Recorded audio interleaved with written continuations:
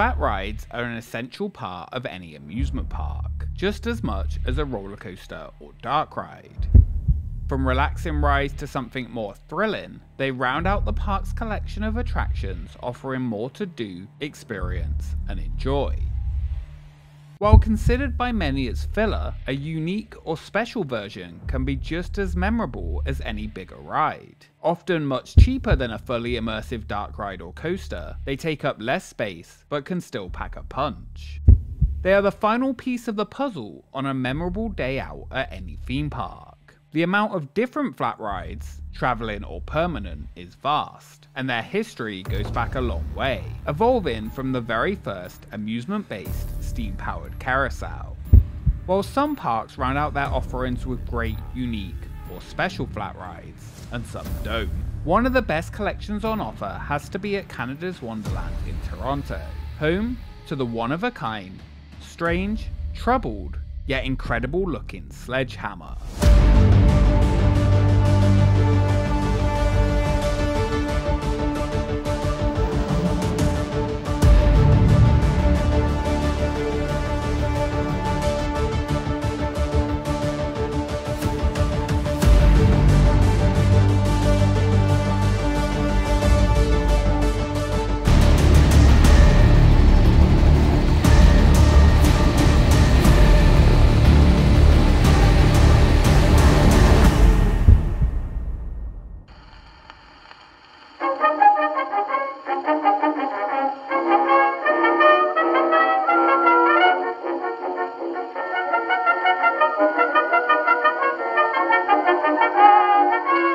Since 1969, German-based HUSS Maschinenfabrik have become synonymous with unique or just strange flat rides. From the Enterprise, to the Top Spin, to the Topple Tower, if you have visited an amusement park or fair, you likely would have seen one of their attractions. In 1996, they would introduce another planned, innovative, thrilling, and complex addition to their lineup, the HUSS Jump. 3 travelling versions of the brand new style of attraction would be introduced to the German fair market. The first, called Jumping, was introduced in April 1996. Another using the same name would debut at the Nuremberg Spring Festival the same month.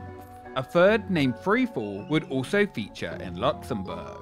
The new ride would attempt to create a freefall experience combined with spinning that could catapult riders into the air in a flash. Visually, it looked incredible. Using a hydraulic system, the gondolas were able to lift and drop multiple times during a cycle. With a top height of 69 feet, a high capacity of up to 1,400 riders per hour, if ran on a short cycle, the new experience added more flair to the fair. The ride was an engineering feat, carrying 8 passengers on 5 free-rotating gondolas. The lift movement could be started rapidly or slowly. If run rapidly, the passengers could be catapulted upwards with an acceleration of around 3.5 Gs. When the hydraulic line to the tank is open, the descent could reach speeds of up to 6 meters per second.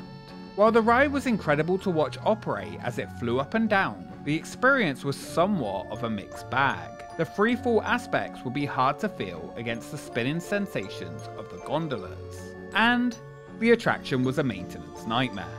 With one large oil hydraulic system in the centre, it was hard to maintain, having many technical issues, and was also an extremely heavy attraction to move around, with it weighing around 90 tons. In total, only 4 were ever produced, with the 4th opening at a park in Taiwan. The 3 travelling versions were sold after a season or 2 to other showmen, with Freefall eventually ending up at Six Flags Great Adventure in the USA. Called Jumpin' Jack Flash, it was added to the park for the 1999 season as the first of its kind in North America. It continued to use the Great Fair lighting package and was an eye-catching attraction at the park. This lighting package remained the same, and even with its new name from the fair, it wasn't updated and still featured the name Freefall on it, which was confusing to some visitors, because there was another ride actually called Freefall at the other side of the park. He's about to attempt new Freefall at Great Adventure. It takes you up 13 stories above the earth and then drops you off without anything to cushion your fall. Free Fall, only at Six Flags, because everyone needs a great adventure. Its maintenance issues continued at its new home and often didn't operate. The prototype ride had many design issues since its opening and became troublesome to fix. After just 4 seasons, the ride was fully removed in 2004 and would sit in the park's boneyard area where it would remain. The ride model remained for sale by HUSS, though it was seen as one of the weaker freefall travelling attractions when compared to the Shot and Drop, which would be introduced just 2 years after the jump.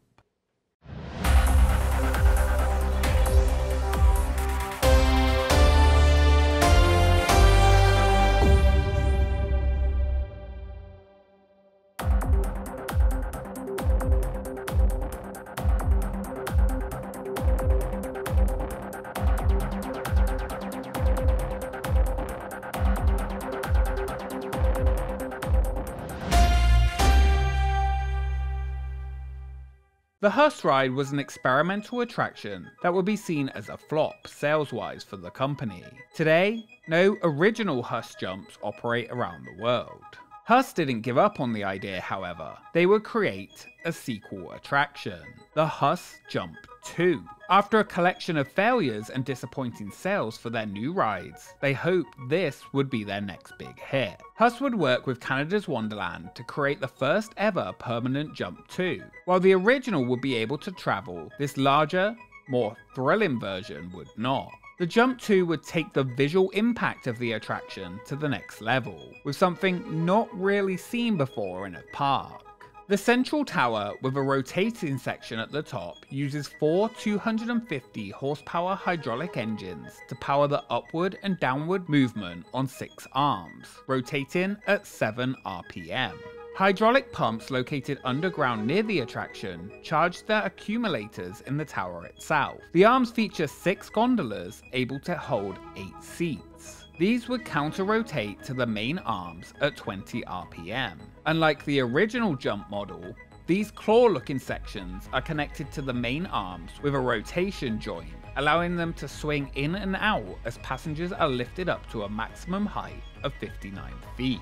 The top height of the actual attraction is 82 feet. It is able to produce smooth bouncing motions to more explosive jump up moments, offering unique sensations and providing an exciting ride every time you jumped into the sea.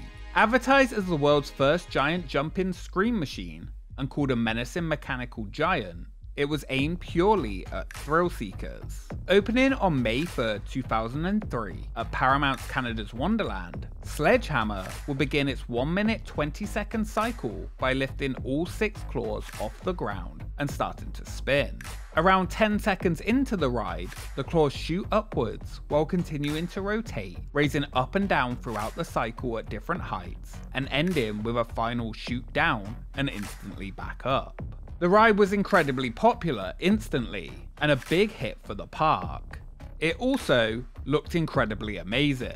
It added another exciting attraction to Canada's Wonderland's great lineup, while offering a fun, yet not too intense ride experience. Some say this is an attraction that looks better than it is. The ride isn't that forceful, but that visual attraction and importance to an area cannot be understated. It does look incredible to see the giant machine twisting and flying up and down like some kind of monster.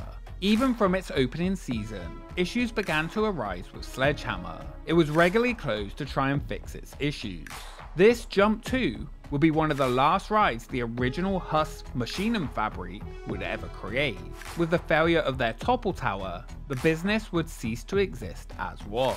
The original company would be acquired by a group of investors, and a new company was created, HUSS Park Attractions, that used many of the original designs and logo.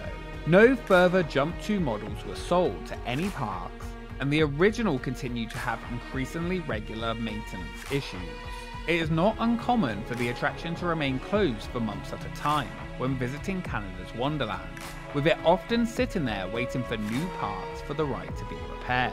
Regularly, those visiting the park have no idea if the ride will be working on that day or not. Definitely one that you should head to early in the day if you want the best chance.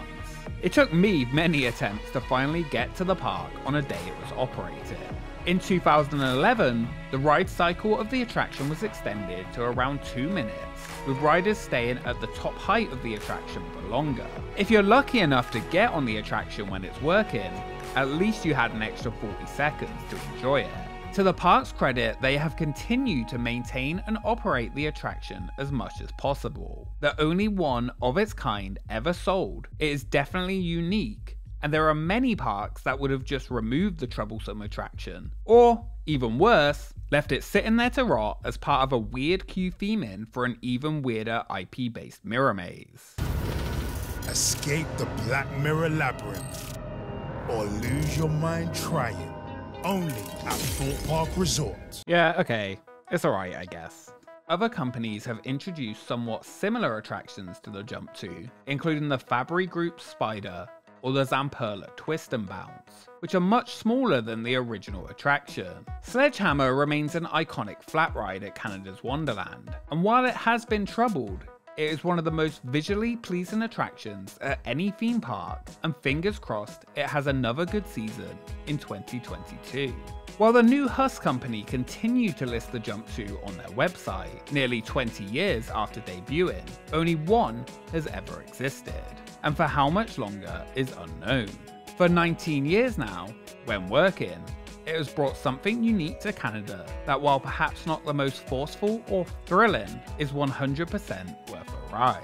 While amusement parks and theme parks use roller coasters and major dark rides as the big draws, and the spotlight remains firmly on them, I wouldn't underestimate the importance of a good flat ride. While many copies of each other exist throughout the world, some of the unique and special ones create just as long-lasting memories, terror, and fun as many roller coasters. Be it Sledge Hammer for its uniqueness, Slammer or Submission for its, pain, a classic Enterprise, one of the many top spins, or even a drop tower with theming transforming the experience, in the right location they can become something special and more than just your off-the-shelf experience that takes a theme park to another level.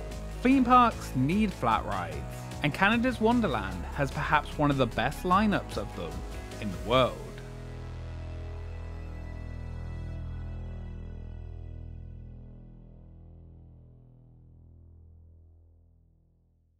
Thank you so much for watching this episode of Expedition Canada's Wonderland.